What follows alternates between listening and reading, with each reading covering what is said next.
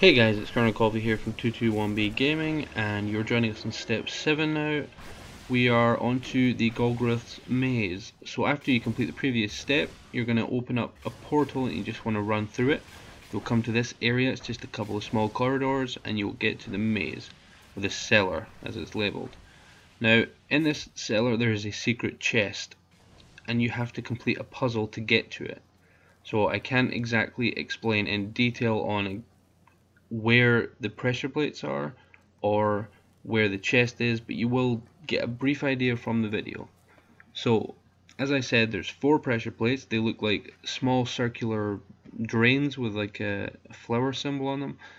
You just want to run around the maze until you find them. As soon as you find one, that person stays there, and then the rest keep looking until they all find one. One of them is in a secret area. It's up high in a secret room. You'll see that in the video. You'll see us trying to jump up to it. That one's always going to be first. So you're about to see what these drains look like. Just there. So if you notice quickly, they're small kind of brown circular plates, but there's a larger plate on the outside as well, and that's very important.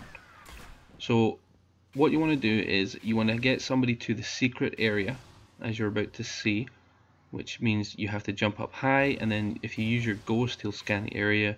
You'll see a hole in the wall up high, you just jump up there. So he's always going to be first. Now when he stands on his plate, you're going to hear a rumbling noise. So he's always first in the sequence. Now if you want to do trial and error here, he steps on his, and then the other 3 people step on theirs one at a time, and they'll feel vibrations. If they feel a vibration, then they're next in the order. So you just want to do trial and error. So you have 1 person in the secret room, another 3 people on their platforms, and then 1 person at the chest door waiting for it to open. So the person in the secret room stands on his plate, and he has to stay standing on it, and then the other 3 stand on theirs, and then the door will open. So here is the chest, as you can see, and I hope this helped you guys out, and I will catch you in step 8.